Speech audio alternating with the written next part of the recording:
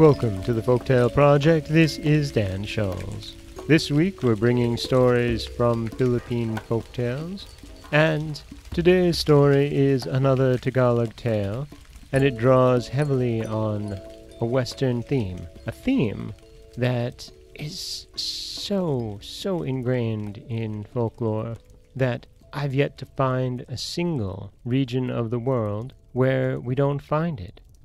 This is a story that is extraordinarily reminiscent of the ass, the table, and the stick in all of the versions of the ass, the table, and the stick. This is The Adventures of Juan. Juan was always getting into trouble. He was a lazy boy, and more than that, he did not have good sense. When he tried to do things, he made such dreadful mistakes that he might better not have tried. His family finally grew very impatient with him, scolding and beating him whenever he did anything wrong. One day, his mother, who was almost discouraged with him, gave him a bolo and sent him to the forest, for she thought that he could at least cut firewood. Juan walked leisurely along, contemplating some means of escape. At last, he came to a tree that seemed easy to cut, and then he drew his long knife and prepared to work.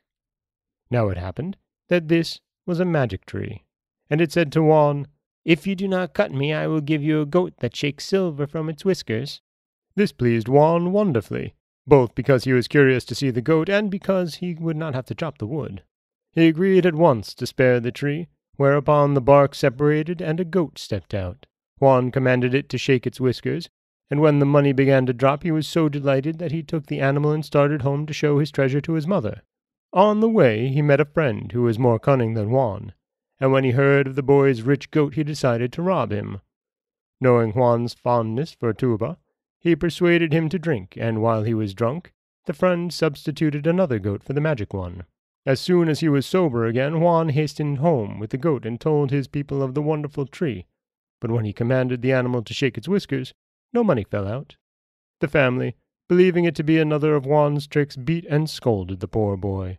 He went back to the tree and threatened to cut it down for lying to him, but the tree said, No, do not cut me down, and I will give you a net, which you may cast on dry ground or even in the treetops, and it will return full of fish.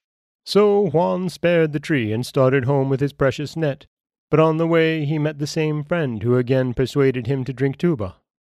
While he was drunk, the friend replaced the magic net with a common one, so that when Juan reached home and tried to show his power, he was again the subject of ridicule. Once more Juan went to his tree, this time determined to cut it down. But the offer of a magic pot, always full of rice and spoons, which provided whatever he wished to eat with his rice, dissuaded him, and he started home happier than ever. Before reaching home, however, he met with the same fate as before, and his folks, who were becoming tired of his pranks, beat him harder than ever. Thoroughly angered, Juan sought the tree a fourth time, and was on the point of cutting it down when once more it arrested his attention. After some discussion, he consented to accept a stick, to which he had only to say, "Boomba boomba," and it would beat and kill anything he wished. When he met his friend on this trip, he was asked what he had, and he replied, "Oh, it's only a stick, but if I say boomba boomba, it will beat you to death." At the sound of the magic words, the stick leaped from his hand and began beating his friend until he cried, "Oh, stop it, and I will give back everything I stole from you." Juan ordered the stick to stop, and then he compelled the man to lead the goat and to carry the net and the jar and spoons to his home. There, Juan commanded the goat, and it shook its whiskers until his mother and brothers had all the silver they could carry. Then they ate from the magic jar and spoons until they were filled, and this time Juan was not scolded. After they had finished, Juan said, "You have beaten me and scolded me all my life, and now you are glad to accept my good things. I'm going to show you something else. Boomba boomba." Immediately, the stick leaped out and beat them all until they begged for mercy and promised that Juan should ever after be the head of the house. From that time, Juan was rich and powerful, but he never went anywhere without his stick. One night, when some thieves came to his house, he would have been robbed and killed had it not been for the magic words "Boomba boomba," which caused the death of all the robbers. Some time after this, he married a beautiful princess, and because of the kindness of the magic tree, they always lived happily. And that is The Adventures of Juan, a story that is extremely reminiscent of The Ass, the Table, and the Stick, and all of the other stories of 3 magical items ending with a stick that will beat the people, or person, who stole the other magical items.